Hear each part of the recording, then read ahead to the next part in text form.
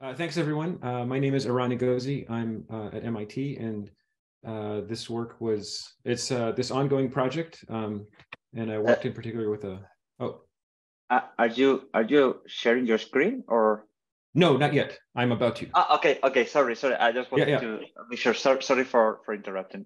No problem at all. Yeah, so this is work that we've been ongoing for a few years now.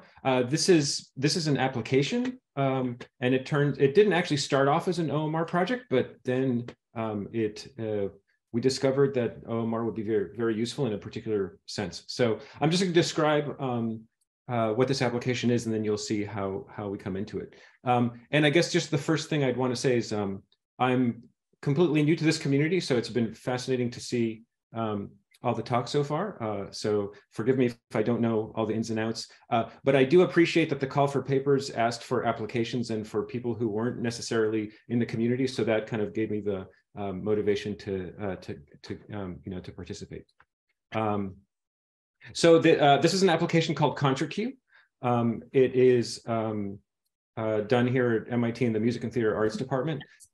There's a number of students who have been working with us on this, which is great, and also a number of partners, various music organizations, orchestras, and opera companies, and things like that. And we have some funding from the Knight Foundation. So the idea here is, this is the motivation. You go off to a concert, right? We all love music, and we are going to hear a concert tonight. So what you do, you look at the program notes at the Boston Symphony Orchestra, for example, and what you discover is this is 128 pages long. Oh God. Do you really want to read all that? Probably not, but you want to find out about the music a little bit. Eventually you find the place in the description, and tonight we're featuring Claude Debussy's Nocturnes. So in here somewhere you see fanfares heard softly in the distance growing to splendid display. Like, this is the only part that actually talks about what you might hear musically. Okay, but you're not going to remember that, and most people don't even read that, right? So we have this idea that maybe you can use your cell phone. Everyone has one in their pocket. And what we do is we will stream in real time the kind of hints of what to listen to. Not the full program notes, but just little tiny bits that say, aha, at this moment in time, this is what you should listen to. And it really helps, especially if you don't know the music or for people who are not that comfortable with classical music. So it's a real-time streaming system.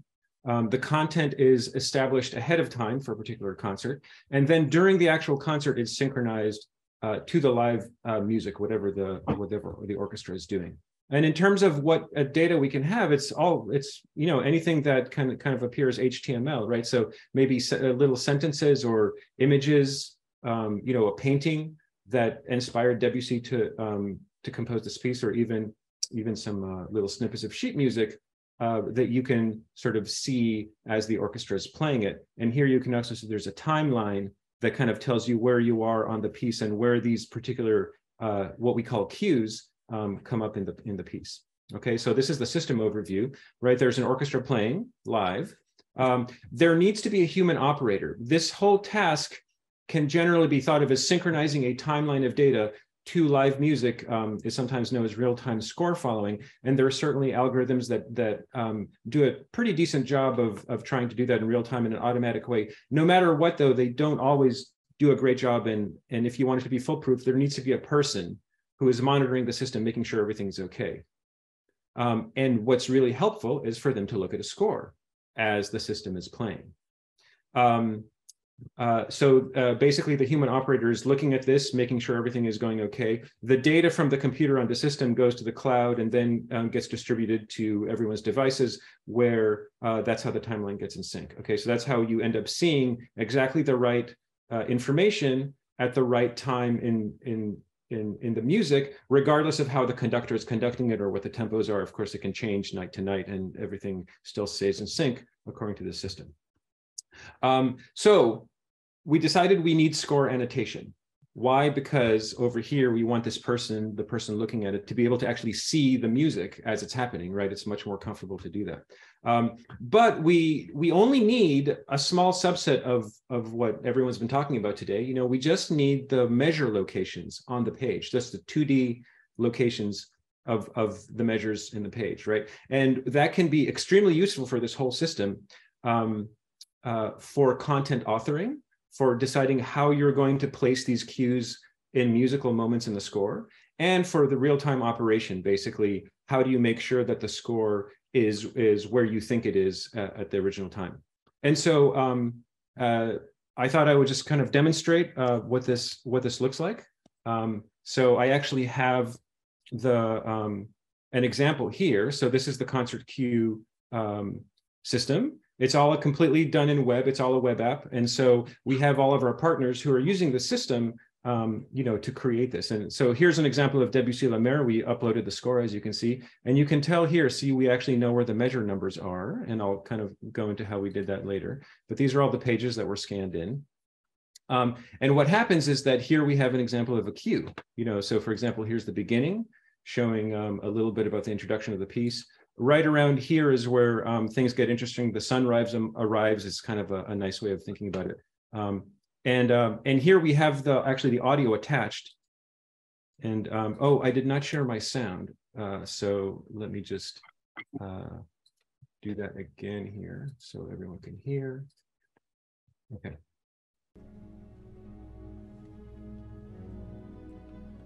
So as someone is authoring the content here, they can say, aha, I want to add some note about the oboes, so maybe this got generated here. And these cues can be dragged and dropped. I can move this around, back to where it belongs. Or I can make a new one, so that's pretty easy. Like, for example, here, what happens right, there's I think, is that it's a horn maybe that comes in. So I can just double click and over here say, the horn takes the melody or something like that, right? And then I can save it. So this is a very nice and easy way of adding data and images and things like that into the timeline, and basically creating a timeline of data. Okay, and then on the other side, let's go over here. So in real time, what happens is that, so let's pretend this is your phone. I just have this kind of connected here. And we can go back to this concert, okay? And then I can start directing the concert. So now pretend that I'm actually at the concert in real time. I'm the human operator, URL in the audience. And actually I can give you this URL here. So if you want, I'll just post this in the chat. You can kind of go into your phone and just kind of go to that location. You'll have to get past some of you can skip through those intro screens that tell you about the system. But basically what happens now is I'll start the concert, okay? So I just go over here, and then I start playing. So this is what the operator sees, okay? And you can see here, obviously we know where the bars are in the score, and we are also progressing along. And as that happens, everything automatically is synchronized. Right now, for example, let's say that the orchestra has to pause a little bit, or things are going slower. I can, the human operator can kind of manage that. I can either go a little bit faster, or pause, or maybe slow down a little bit, in order to kind of manage that. Okay, so that's the real-time operation, and this is why the score is extremely useful as the person is actually using the system. So back to here. So let's see. So for our OMR goals, very simple task, right? We just need to find the bar lines in the score.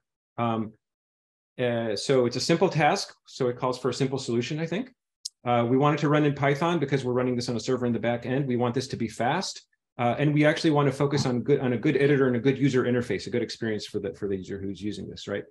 When I started this week, I knew there was OMR stuff available out there. I looked at Audiveris, which I found, well, it was in Java, so that was kind of tricky to use, and it was a little complicated. And the problem I found was that it was basically tried to solve the whole problem all at once, and I just wanted one thing, So it's funny, one of the things we've been talking about here is end-to-end solution versus chopping things down into pieces, And for this particular application, I just needed something actually rather simple. So I decided to write my own, right? We wrote our own code. So this is all stuff I'm sure that's very basic to this community, right? But just very simple computer vision and some heuristics. Horizontal lines give you staff lines and stabs. Vertical lines help you group stabs together, and you can detect bar lines. And we created a web editor for this as well. Okay, so just a quick overview. First thing we do is page rotation, just to maximize the sounds of horizontal lines. This is obviously an important thing to do because we will be scanning for horizontal and vertical lines later. So we want to take an original, this is the original image, right? And we rotate it so that lines are as horizontal or vertical as possible. Clearly, there's still some image skew, but this helps a lot. Then we find staves and then group the staves into systems. So to find staves, we use a horizontal median filtering technique. And then we compensate for image skew a little bit. We create a probability curve based on a horizontal mean, and then we can do some grouping based on distances. And then to group staves together into systems, we look for the leftmost vertical line, which is usually the thing that connects staves together. And a discontinuity there means that it's that probably separates systems out. Okay, so for example, here's a score, right? This is the median filtering version, and this is the sum of or the mean of all the rows, and you get a pretty nice graph. And from this, you can find the boundaries of the staves, right? And then here's an example of where there's a gap.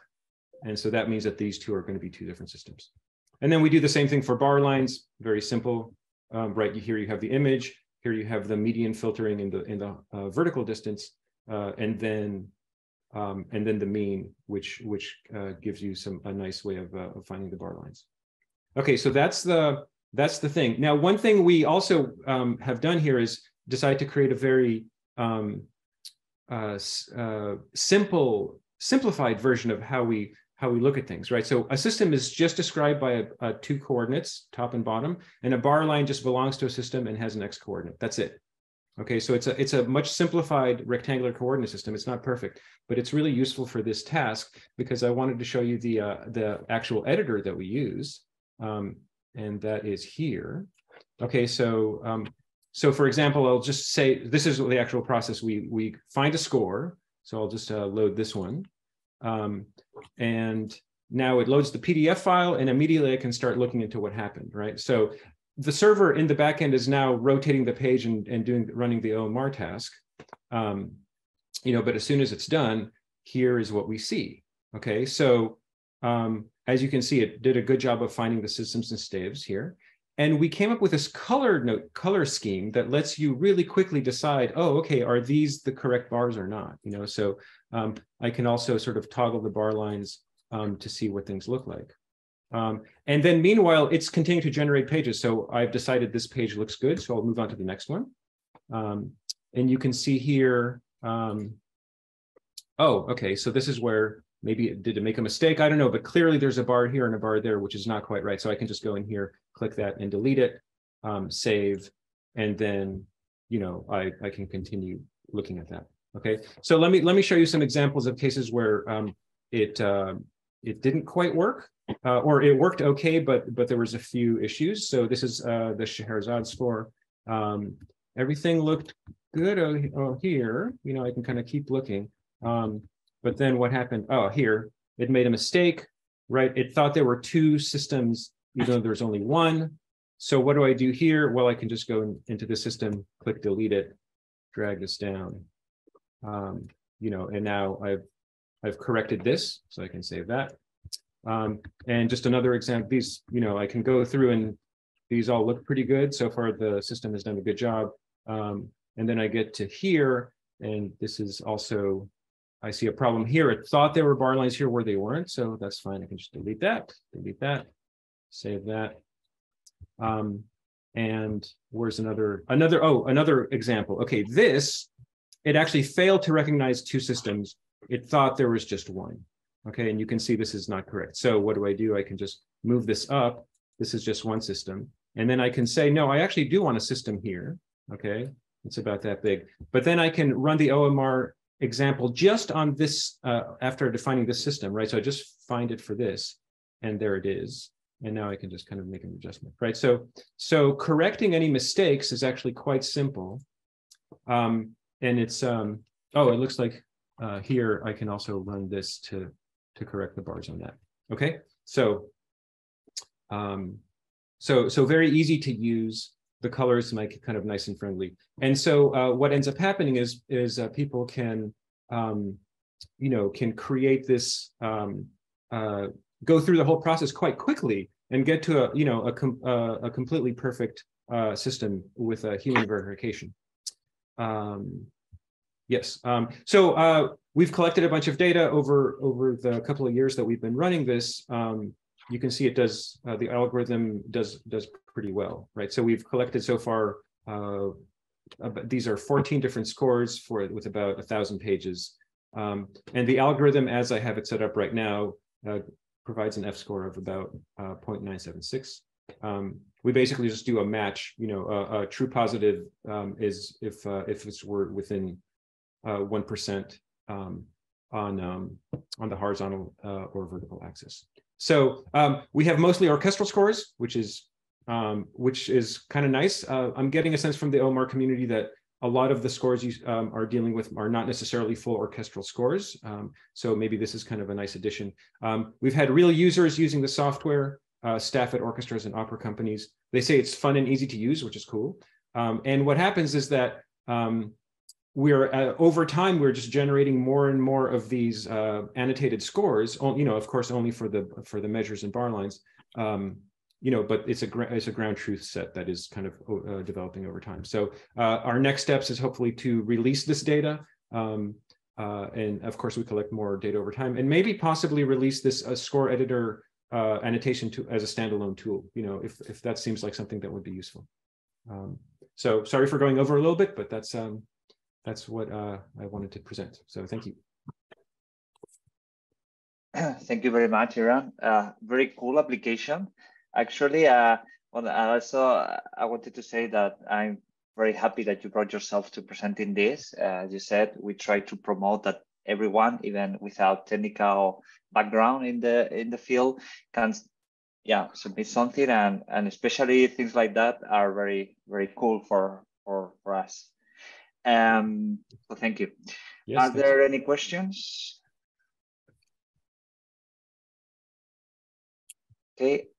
Okay, we have. Okay, Alex. Yeah, I have one small question for the alignment that you do during the performance. Do you do an audio-to-audio alignment, or is there something else happening there? Or is it just a time tracking? So it depends. If the audio is available, which it sometimes is in a recording, then yes, that recording gets uploaded. Then there's a correspondence that's created between the audio recording and the bar lines. And then at that point, there's a real-time audio-to-audio alignment system. So a microphone is on the orchestra, and then trying to do basically a dynamic time warping in real time. For that, and it works pretty well, I would say, maybe like 95% of the time, but you always need someone there to make sure in case it gets stuck or something like that. But then there's other cases where the audio is not available, say for new music that's never been done before, and so if we can get a MIDI file, great, but sometimes that doesn't exist either, and in those cases basically the human operator is kind of keeping it going and aligned. Thanks. Yep.